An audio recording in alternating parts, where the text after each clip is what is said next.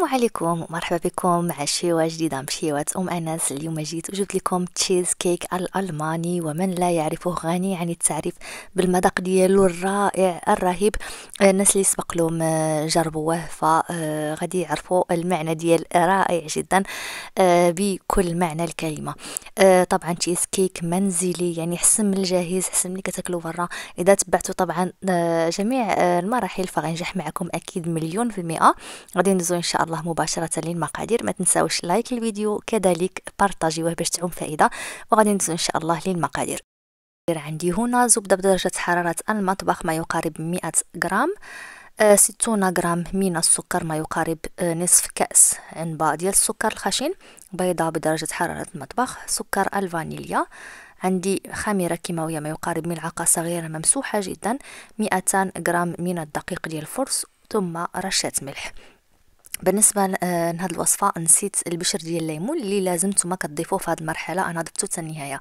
كنضيفو كيس ديال اللباني اي الفانيليا على الدقيق اللي سبق لي قلت لكم 200 غرام، ثم غادي نضيفو خميره كيماويه. ضروري جدا ما تسمعوا هاد الملاحظه، تركزوا عليها، ملعقه صغيره جدا كتكون ممسوحه، يعني العجين ديالنا ما خصوش يختمر، يعني يجي منفوخ، فقط رشه صغيره يعني ربع ملعقه كافيه جدا.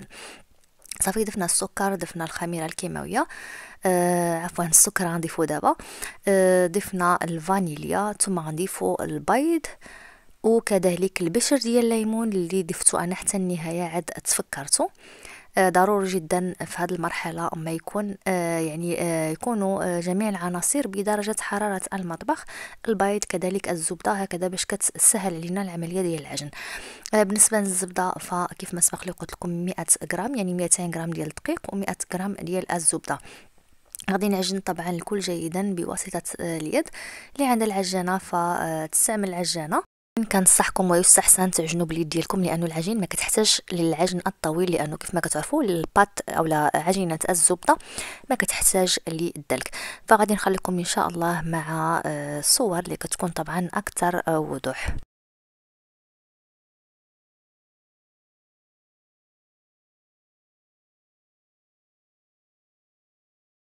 فهنا كيف ما كتشوفوا معايا طبعا على حسب نوعيه الدقيق وعلى حسب الحجم ديال البيض.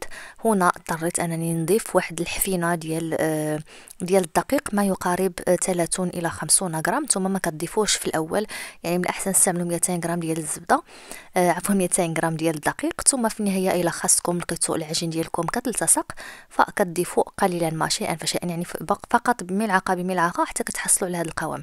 غادي نعملوه طبعا في بلاستيك غذائي، ثم غنحتفظوا به في الثلاجه، وغادي ندوزو للحشوه ديال التشيز كيك. هنا عندي كأس ما يقارب 150 غرام، انا استعملت فقط 100 غرام ديال السكر لانه ما كتعجبنيش الحلاوه بزاف. عندي عقده الفانيليا، وعندي هنايا كيسekuchen هي اللي نقدروا نستعملوه اولا نستغناو عليه ونستعملوا كيس من البودينغ، اولا كنعوضوه ب3 ملاعق كبيره من النشا.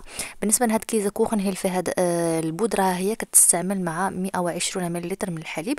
عندي 4 بيضات، ثم شبايزكفاك اللي كتقدروا تعوضوه باي جبن كريمي. انا استعملت هنا شبايزكفاك من ألدي اللي المقدار ديالو 750 غرام، كل باكيه فيها 250 غرام، انا استعملت 3.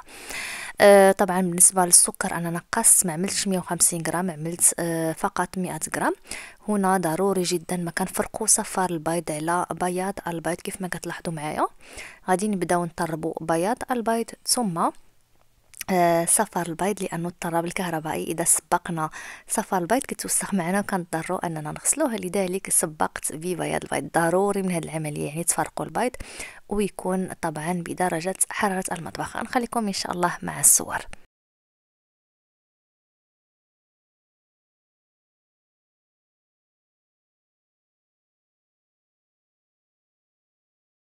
فهنا كيف ما كتشوفوا معايا البول الصغير استعملت فيه البياض، والبول الكبير استعملت فيه 4 حبات من صفار البيض.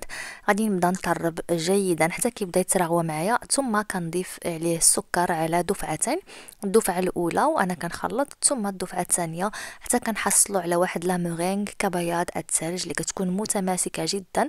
صافي ملي كتوجد معنا كنعملوها في الثلاجه وكنحضروا الخليط ديال بياض البيض. هنا غير كيتراوى معنا الخليط كيف ما كتشوفوا معايا. كنبداو باضافه السكر.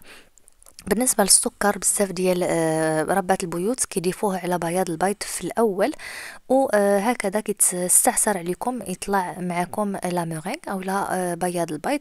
لذلك رغويوه يعني طلعوه واحد شويه حتى كيتراغوا، ثم كتضيفوا ليه السكر، ثم كتضربوه جيدا، ثم كتضيفوا ليه الكميه المتبقيه ديال السكر حتى كنحصلوا على هذا الشكل. ها هو اللي كيكون كريمه عاقده، ثم كندخلوها للثلاجه. بالنسبه لكميه السكر، بالنسبه لديك 100 غرام او 150 غرام على حسب شحال غتستعملوا نتوما، كنقسموها الى قسمين. القسم الاول نصف الكاس كنستعملوه مع بياض البيض، والقسم الثاني المتبقي كنستعملوه مع صفر البيض. كيف ما كتشوفوا ضفت عقدة الفانيليا اللي بالامكان ديالكم تعوضوها بكيسين من اللباني، يعني الاكياس ديال الفانيليا. غادي نطربوه هنايا جيدا. كيف ما كتلاحظوا اللون هنا كان عندي اصفر، لكن حتى كيتراوى معايا وكيولي اللون ديالو اصفر فاتح جدا. ثم غندوزو ان شاء الله للمرحله المواليه. صافي بعد ما طربت الكل جيدا داب معايا السكر وصفار البيض ولا بهذا الشكل. ها هو غادي نضيفو ديك 3 علب من الجبن الكريمي اللي سميتو شبايز كفاك بالالمانيه. كل علبه من فئه 250 غرام، يعني بالمجموع عندي 750 غرام من الجبن. كيف ما كان الجبن، يعني فريش كيزه او جبن كريمي او جبن الدهن، اهم حاجه انه يكون جبن فيه مذاق لذيذ. صافي غادي نضيف جميع الكميه، ثم غادي نطرب الكل مع بعض حتى كتجانس لي العناصر.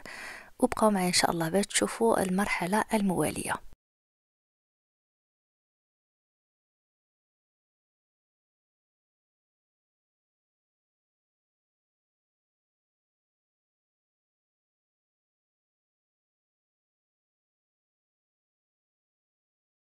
فهنا كيف ما كتلاحظوا معايا غادي نعصر ليمونه مكموله. طبعا القشر ديالها حكيته بواسطه حكاكه، يعني الحكاكه اللي كتكون رقيقه جدا. غادي نعجنو في وسط العجين. العجين راه عندي في الثلاجه. فانتم من الاحسن كتعملوا البشر في الاول مع العجين، ثم كتخليو العصير مع الحشوه. هنا بالنسبه لهاد كيسekuchen هيلفا يستعمل مع 250 ملل من الحليب و250 غرام من الكفاك. انتم تقدروا تعوضوه كيف ما قلت لكم 3 ملاعق مملوءه جيدا من النشا، او كيس من البودينغ اللي كيكون كيتخلط مع نصف لتر من الحليب. الا كنتو غتستعملوا هاد النشا او البودينغ فما كتستعملوش هنا، كتستغناو على هاد 250 ملل من الحليب. بالنسبه للحليب كتستعملوه فقط الا كنتو عايشين هنا في المانيا، وغادي تستعملوا هاد البودره. ها هي صافي كيف ما لاحظتوا معايا ضفت ديك الكيس ديال البودره، ثم ضفت 250 ملل اللي كتمشى معها. غنخلط الكل او غنطرب الكل جيدا حتى كنحصل على هذا القوام الكريمي. غادي نحطه على جنب. وخرجت العجينه ديالي من الثلاجه. بالنسبه للعجينه فراه خاصه واحد الحاجه كنت نسيتها كيف ما سبق لي قلت لكم، البشر ديال الليمون. لا باس به، يعني ماشي مشكل. غادي نعجنو جيدا.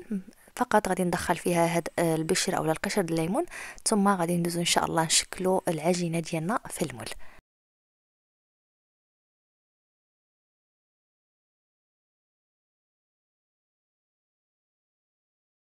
فهنا استعملت مول اللي القطر ديالو 25 سنتيمتر. عملت فيه ورق الزبده. بالامكان ديالكم تمدهنوه فقط بالزبده وكترشوه بالدقيق.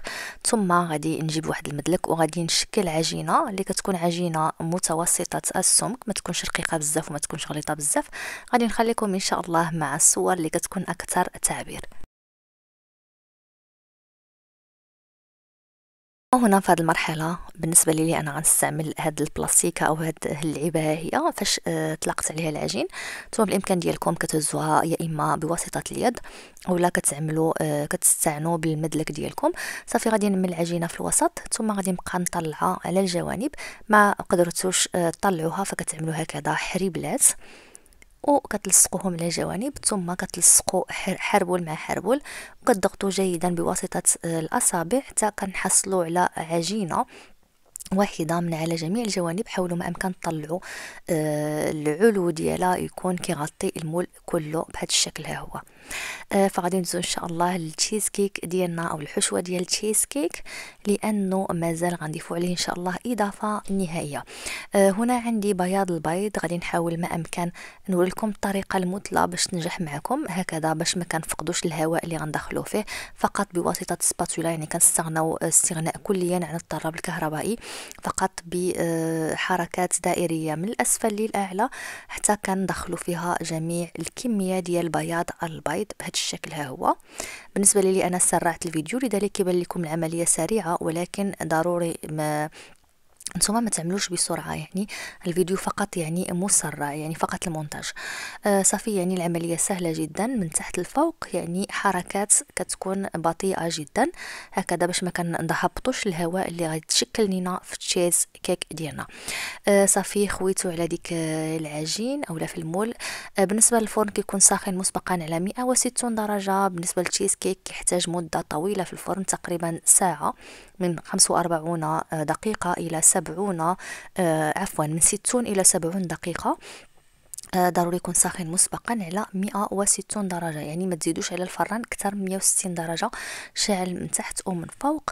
بالنسبة لي كما كتلاحظوا معايا حيدت ديك الجوانب اللي زايدين، ولكن نتوما بالإمكان ديالكم تخليوه ماشي مشكل.